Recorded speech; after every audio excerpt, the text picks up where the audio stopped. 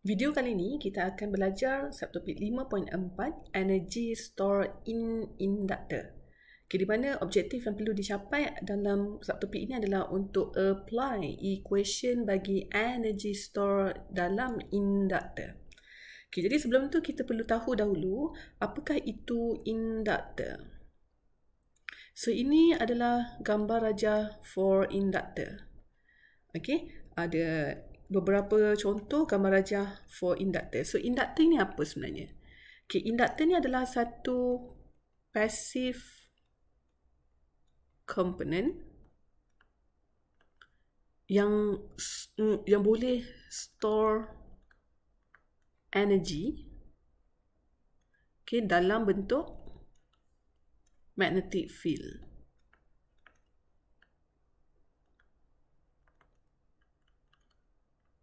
Apabila ada current merentasi komponen tersebut.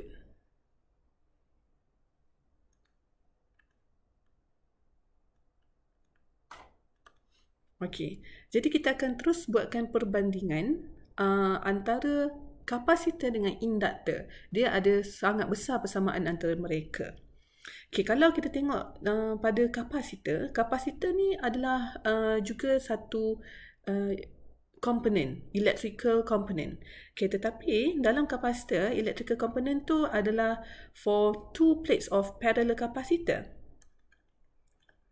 Two plates.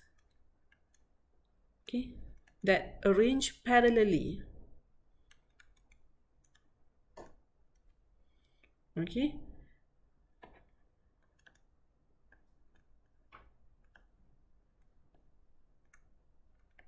Jadi kalau induktor ni pula, dia punya structure of electrical component tu adalah for the passive component. So ini adalah first perbezaan for the structure of capacitor versus inductor. Dan mana kalau kapasitor, dua plates tersebut untuk kita memberikan energi pada dia dalam bentuk electric field, kita perlu ada perbezaan potensi.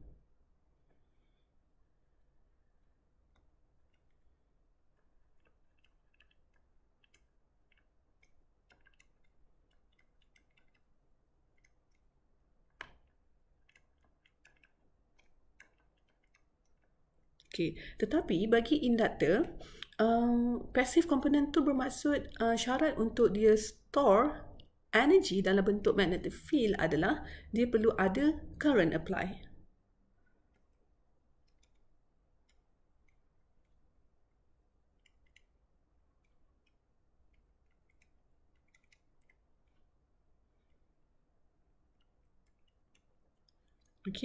Dan di sini penting di mana bila mana kalau ada perbezaan potensi antara dua plates, kapasitor ni akan memberi electric field across its two plate. So outcome dia electric field terhasil. Tetapi kalau kes induktor, bila mana kita apply current pada passive component across it, dia akan menghasilkan magnetic field.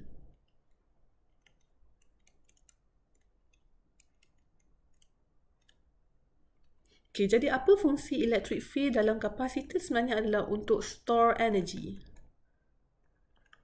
To store energy. So the electric field produced in the capacitor is used to store energy.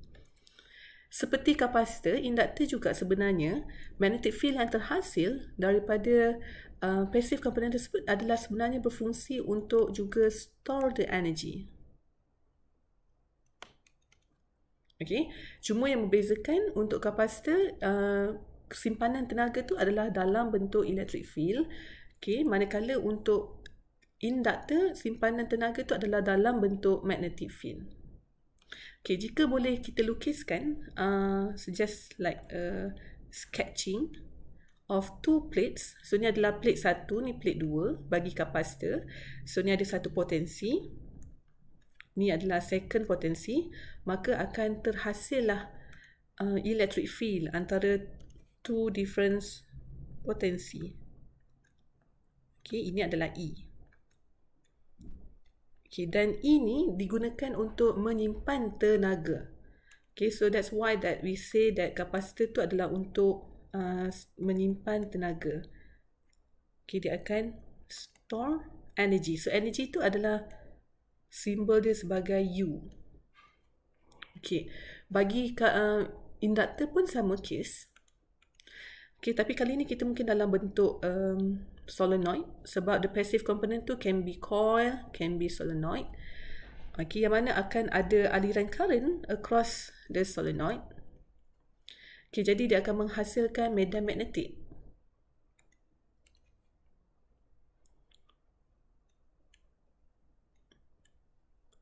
Okay, so medan magnetik yang terhasil tu adalah B. Okay, dan fungsi B ni sebenarnya juga adalah untuk store energy.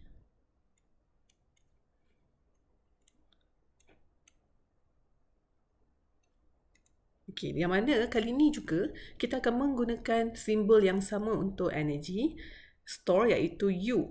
Okay, so kedua-dua kapasitor dan inductor maksudnya sekarang boleh store the energy, cuma dalam berbeza bentuk sahaja.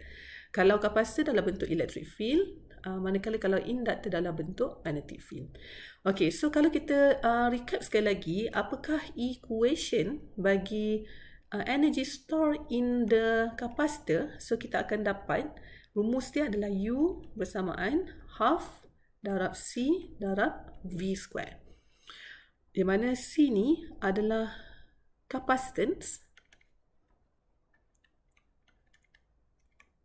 Okay, V ni pula adalah voltage.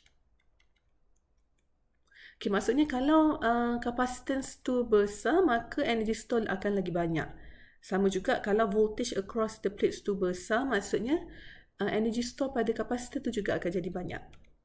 Okay, seperti kapasitor, inductor juga dia ada satu persamaan. Okay, yang mana persamaan pertama, U berkadar langsung dengan the self-inductance L. Okay, dan berkadar langsung juga dengan the square of the current. Okay, yang pada L ini maksudnya adalah self-inductance.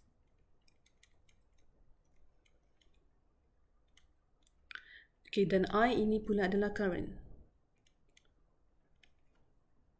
Okay, ini adalah rumus untuk energy store for the inductor. Okay, jadi kalau inductance, self-inductance L besar, maka akan lebih banyaklah energy store energy can be stored in the inductor. Okay, dan kalau aliran current dia banyak, maka akan juga besarlah energy store in the inductor. Okay, daripada rumusan ini kita dapati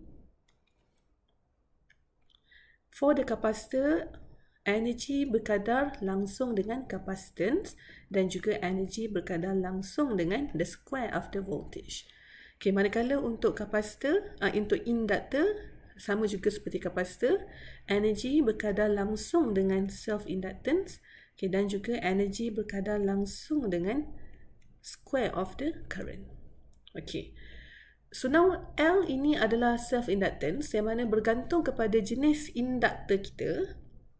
Okay, kalau inductor yang kita gunakan adalah berbentuk coil, so kalau coil, untuk kita dapatkan nilai L, kita akan gunakan balik daripada rumus L untuk video yang lepas, iaitu lunar. U0, jangan lupa ada square for N, A over 2R. Okay, dan bagi inductor, jika bentuk inductor itu adalah seperti solenoid, okay, maka kita akan gunakan rumus L adalah lunar, iaitu mu0 N square A over length. Okay, dan kat sini kita kena nampak juga di mana self-inductance tu tidak bergantung kepada current. Okay, tetapi energy store bergantung kepada current. Okay, dan juga energy store bergantung kepada the self-inductance. Okay, dalam contoh bentuk ini, okay, yang mana kita nampak ini adalah seperti solenoid. This is like a coil. Ini adalah seperti solenoid. Okay, ini juga adalah seperti solenoid. Okay, so itu adalah perbandingan dan persamaan yang seterusnya untuk energy store. Okay, kalau kita lihat pada simbol pula, Okay, kalau simbol for circuit of capacitor, biasanya kita akan gunakan simbol dia capacitor macam ni. Okay, so dalam liter kita akan gunakan like the two lines yang sama panjang. Kalau yang berbeza panjang itu adalah bateri.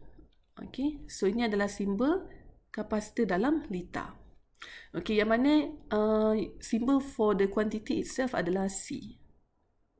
Okay, kalau inductor pula, inductor juga dia ada simbol dia tersendiri dalam liter. Okay, di mana simbol dia adalah seperti about. Okay, mungkin boleh write around 3 write, tak kisah tapi biasanya dalam standard dia adalah 3 curl, 3 write.